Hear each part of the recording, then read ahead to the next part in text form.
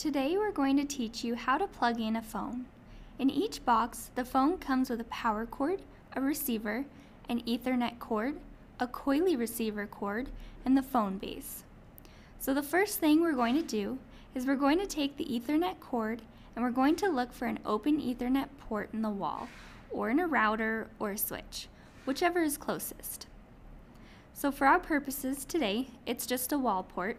So we're going to plug one end of the Ethernet cord into the wall, and we're going to take the other end and plug it into the back of the phone. So I'll show you. We'll flip the phone over, and you'll notice that there's a port dock down here. We've got all kinds of ports for power and Ethernet and whatever else. So you'll notice this one, just the far left one, it looks like a goal post. That's your LAN port. So anything coming from the wall or the router will be plugged in there. So we're just going to plug in our Ethernet cord. And next, we're going to plug in our receiver cord, the coily one. So take one end and plug it into the far right port. That's the receiver port. And we're going to take the other end of the cord and plug it into the actual receiver.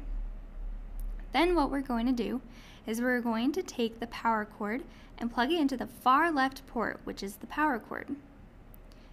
And then you'll notice we've got this base, last thing to put on, and the smooth side faces up.